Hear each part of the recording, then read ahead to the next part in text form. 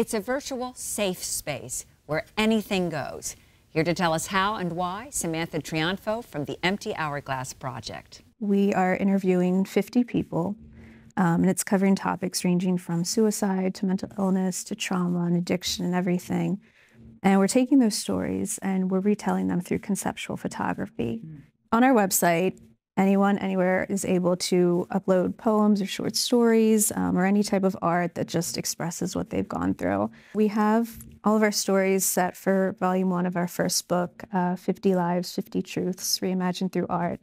But we're always looking for people to share their stories for volume 2, 25 more people. If they want to be involved as an artist or a model or photographer, we're always looking for, yeah. Go online to the Empty Hourglass Project.